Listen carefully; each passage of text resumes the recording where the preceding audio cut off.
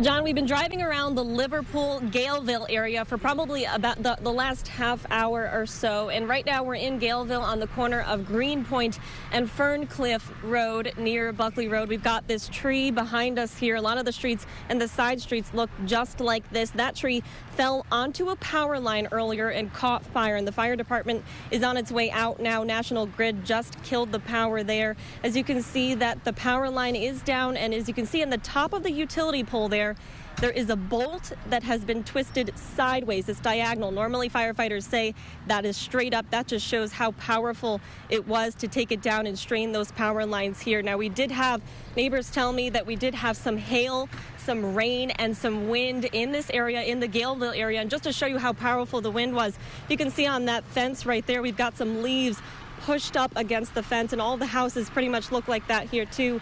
On the streets here, we've got lots of leaves here, if you can see, from the wind, and this puddle here. Now, this is just the remnants of what was the flooding earlier, but a lot of the side streets here in Galeville and in Liverpool are filled with water, and firefighters tell me, we did speak with the deputy chief earlier today, they tell me if you see any still water, please pull over, turn around, call 911. Do not go near it because there could be live wires there and you could be risking your life. Now, we do know that firefighters are working around. They're assessing the damage. They're responding to all of this damage here in the Liverpool-Galeville area, and they are assessing the damage, and they will help you out. We will, of course, continue to follow this for you, and head to our website at localsyr.com. Of course, our meteorologist will keep you updated on these warnings as well. But right now, if you can, stay inside. It's sunny and bright right now, so we're not seeing any of the storm anymore. But, of course, there is damage and downed wires, so please be careful.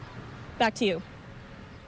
Some important information there, Julia. Thank you. And of course, many are now without power from this weather, as you saw all of those trees down in areas like Liverpool. As of 5:30 this evening, the power outage map on National Grid's website showing nearly 2,000 customers are affected by power outages.